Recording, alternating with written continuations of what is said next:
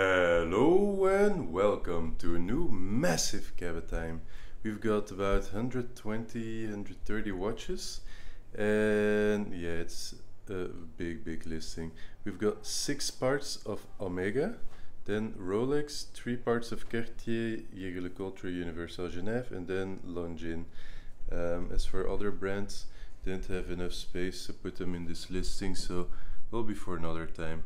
Anyway, let's start with Omega. We've got 3 of the same model. These are the oval ones. The first 2 nice condition. The second one dial has some patina. Really sharp Omega de Ville tonneau.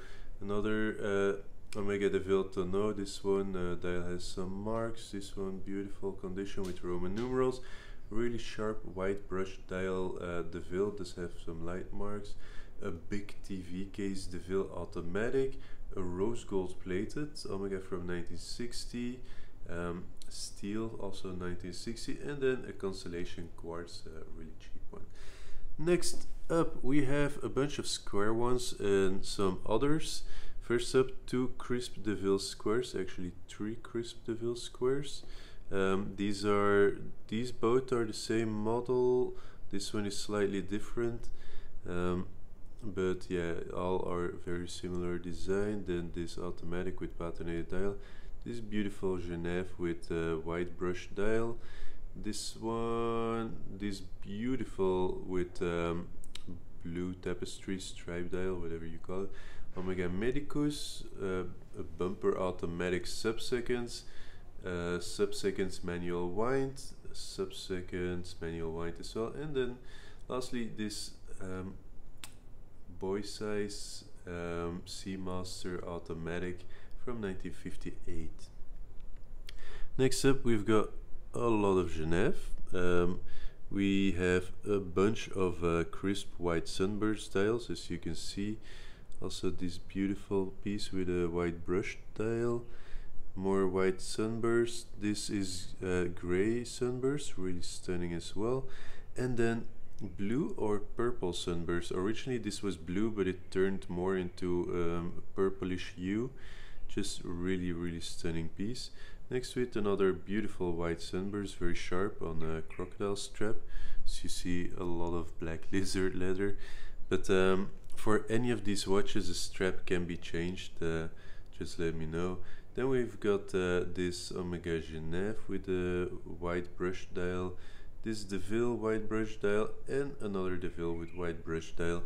What I like about these is the case back. It's the de Ville logo. I think it's something quite special and peculiar as well.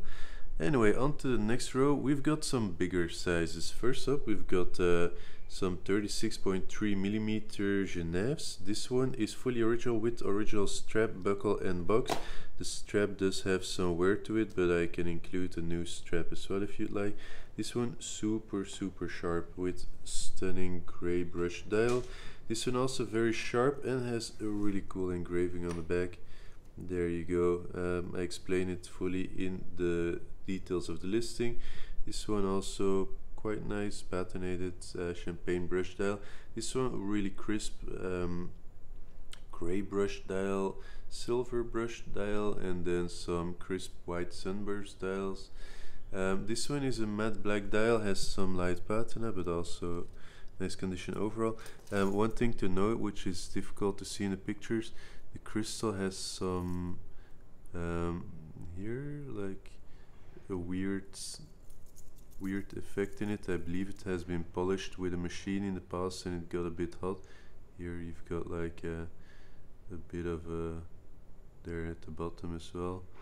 I think it got a bit too hot when polishing with machine in the past, and that causes this. Then this beautiful snowy white sparkle Seamaster Cosmic, and then this beautiful crisp de Ville white sunburst with a C case. On to the next ones. We have 2 Seamaster de Villes, one which actually says it on the dial with a beautiful white sunburst crosshair dial, light patina. Then this amazing stunner. This is a custom dial by Omega. Was like a reward for 25 years of service. Then we've got a Seamaster Geneve, stunning. A Seamaster automatic. Then this rare beauty, this one is from 1915 if I'm not mistaken, or 1918. Full details will be in the listing, of course. It's an officer's watch called Omega Trench Watch. Was used in the First World War, well, was popularized in the First World War. This one in superb all original condition with all original lume, and the porcelain dial also has no cracks whatsoever. Also bigger size, this one is 35mm, very hard to find these in a condition this amazing nowadays. Then nice 1947-48 radium dial, super crisp case. Then this very rare khaki gray dial, 37 something millimeter solid gold watch. And then this big beauty, this one is 38mm and has beautiful, just looks amazing. I really love the indices on this one because they are in the shape of a sun. It's sort of a sunburst dial, but different. This one has some light patina but looks amazing, and just such a big boy. Then another World War I watch. This one was issued to the British military in World War I. It does have a crack here and here in the dial, as you can see, but overall still really nice condition. Also the case back is missing. Well, it does have one case back, but these normally have two case backs. As you see, there's the outside one is missing. That's why I'm selling it cheap. Next up we have this incredible Omega Constellation. This one is a lapis lazuli type dial. It looks a lot like lapis lazuli, but I believe it's enamel dial, not the actual lapis stone. It's fully original with original strap and buckle. Very rare reference, this one, and just incredible, just looks so beautiful. Then we have three Gerald Genta designed C cases. So if you're a fan of Patek Nautilus, this is designed by the same guy, just a bit cheaper. We've got silver brushed, gray sunburst, white sunburst, white sunburst. These are the same model, one without bracelet, this with the original bricks bracelet. Then we have the Omega Manhattan, next to it the Omega Seamaster pre-bond, and then the bond one. This one is the Pierce Brosnan one, worn in 3 movies. This one, well, not this actual watch, but the model. And then this one is a slight update or whatever of it, with the incredible electric blue dial and the huge lume. This one just pops so incredibly. This one also very strong lume because it's Super Luminova from 2006. And lastly, for Omega we have this amazing beauty. This is an 18 karat Setna gold, so rose gold, but Omega's special formulation, Omega Aquaterra. This one is the coaxial, of course, from 2015. This one is a full set with box and papers. Very nice, all original condition with original strap and buckle, and just such a beautiful piece with the great teak dial. Teak or tech, I don't know how you have to pronounce it, but the watch is stunning, that's all that matters. On to the next ones. We have Rolex here. This one is a Canada market from 1942, the Solar Aqua. Then next to it we have 2 Oyster Perpetual 31mm. This one is only like 10-15 years old. And then this one is from 2002-2004. This one comes with box and papers. Next to it we've got a 6694 Oyster Date, a 14010 Air King, and then a 15200. Really crisp condition, these pieces, both with the same model dial. Next to it we have a 1601 super crisp condition with champagne sunburst dial, a 16013 also very sharp condition with champagne sunburst, a champagne linen dial, really sharp, also 16013. Then this 18038 day date from 1977 with incredible blue sunburst dial. And lastly, for Rolex at least, we've got this incredible ladies Datejust in 18 karat solid gold with fully factory original diamonds. Then moving on, we have Cartier. Let me just change position again because that was a bit awkward there. First up, we have this incredible Cartier Bague Noire. This one is solid rose gold, really beautiful condition. It's very difficult to capture its beauty on camera, but this one is just incredible. This is ladies quartz with original strap and buckle. The buckle also solid gold, of course. Next to it we have some smaller pieces. This one is a Colisée with a gold clamshell dial. Next to it we have this beautiful piece.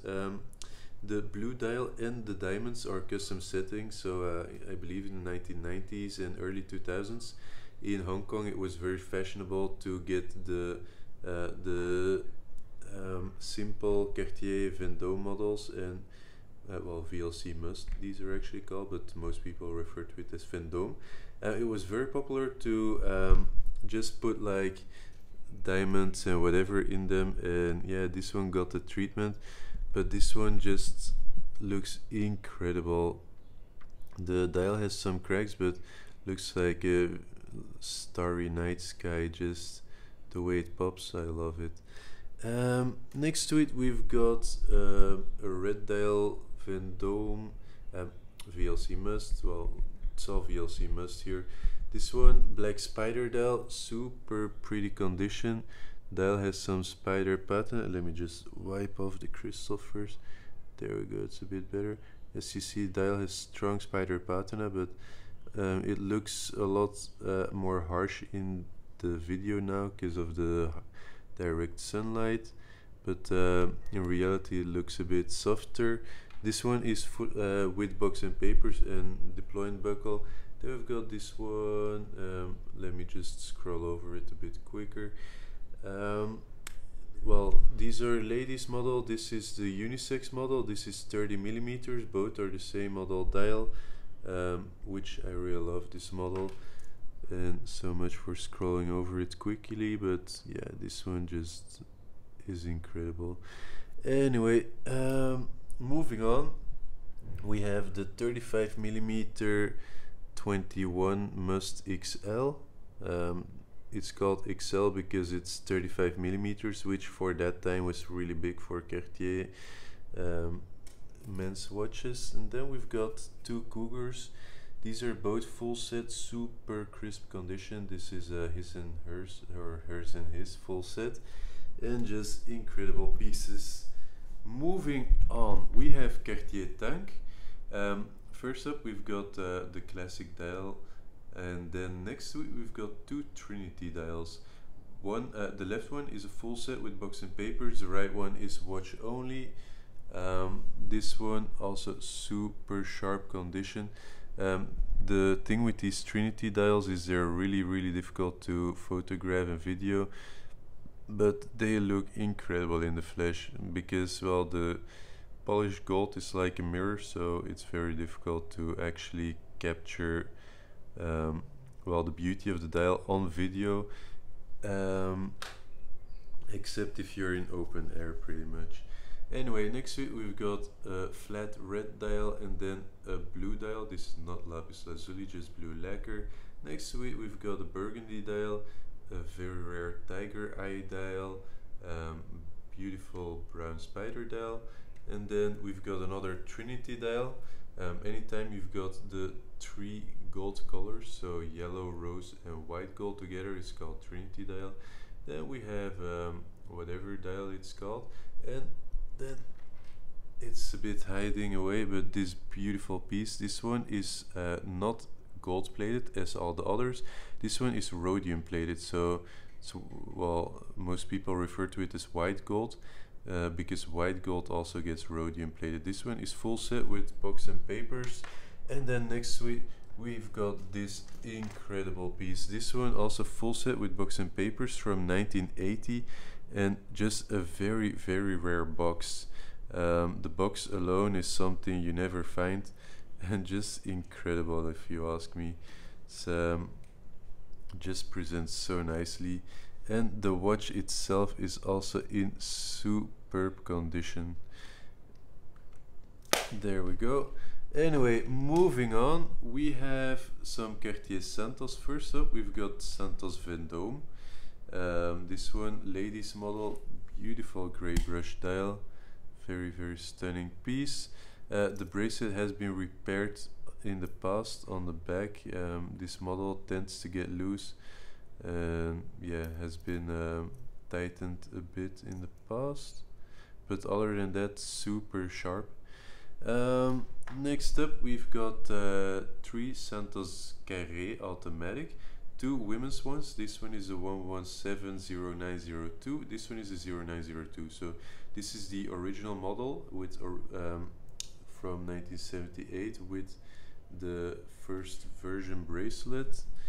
Let me just give you some Cartier history, and then this is the follow up. This is still the exact same model, but just slightly refreshed with the version 2 bracelet. So you can see this one bracelet has like the elbow joints or shoulder joint, whatever you call it, and then this one has the updated design. And yeah, this one super crisp condition, full set with box and papers. This one is watch only, good condition. Then we have this men's Santos Carré automatic, also super crisp, very nice condition with box and booklets, no certificate. But also this one from 1987 with just conditions so sharp. You still see some red paint in the lettering on the case back, which is an indication that it wasn't worn much in the past, and that's also why the bracelet is so sharp. This one, most of these have stretch, but this one is very sharp. Like stretch test is incredible, as opposed to this one, which is smaller, so should have less hang, but already has a bit more because it was worn considerably more. Next to that, we have the Santos Ronde. This one, nice condition, big size. Well, for Cartier, this is automatic, by the way. I think this is a very underrated model. Not many people, it's not on many people's radar yet, but feel like it will come up in the next few years. Next we've got a Breitling Cadet chronograph, and then a Bure Dirty Dozen. This is British military World War II issued. Then Jules Auricos Type 20, a Breitling 765 AVI, and lastly we've got this Panerai. This one is a 1998 A series in black PVD, PAM 009. They're quite rare and collectible because of the tritium dial, which was only in production for about a year and a half for these A and B series. And next up we've got Jaeger-LeCoultre and Universal Geneve, and also this Wittnauer with incredible swirl dial. This, well, most people call it swirl or swirly. The French term is moiré, which just means swirl as well. Just really stunning piece, this one. I really like the effect from a moiré dial. Next we've got a Jaeger-LeCoultre Powermatic. Well, a LeCoultre, this is American market. Another LeCoultre with beautiful tuxedo dial, and then this Memovox with tuxedo dial.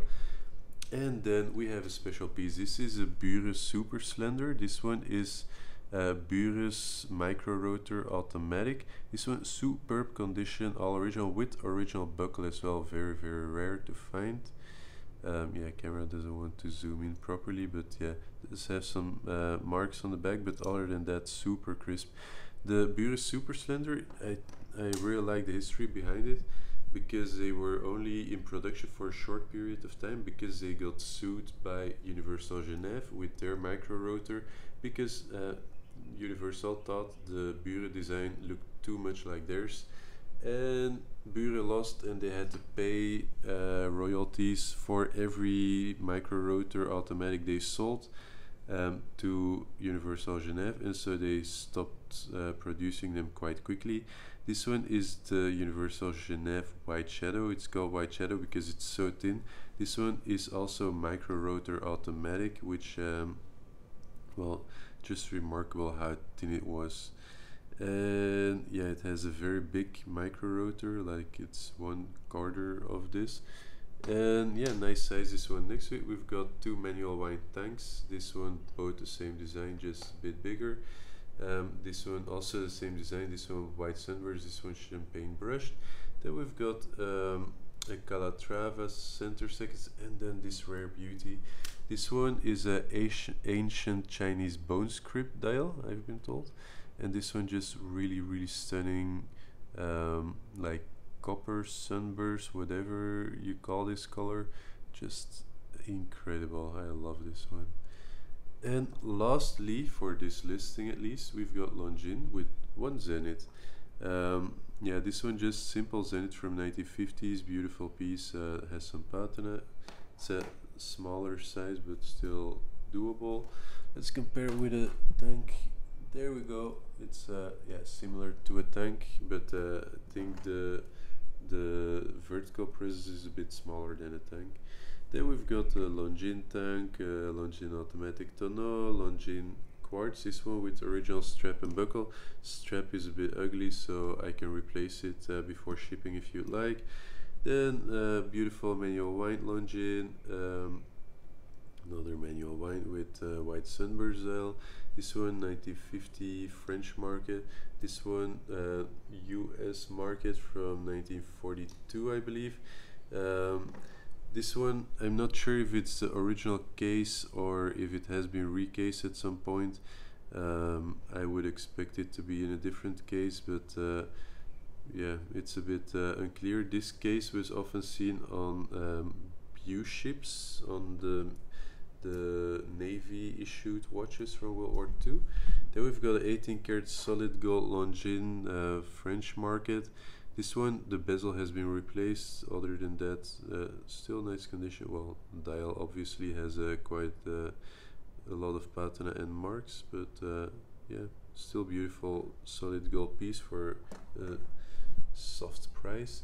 Then we've got this white gold filled Longines, really stunning bracelet watch with original buckle, of course. Well, it's integrated and very comfortable to wear because you can size it whatever you want on the fly. And lastly, we've got this Longines Conquest automatic, also really nice original condition. And yeah, you can see the case, well, the movement, I mean, beautiful see-through case back. Anyway, that's it for this listing. Hope you enjoy it. You'll find all info in the Reddit listing, which I will link below. And yeah, if you don't have Reddit, you can also just take a picture of what you see, message it to me on Instagram @Kabawatch or @kabawatch.idn, and I will get back to you with more pics, info, or pricing. Anyway, hope you enjoy. Bye bye.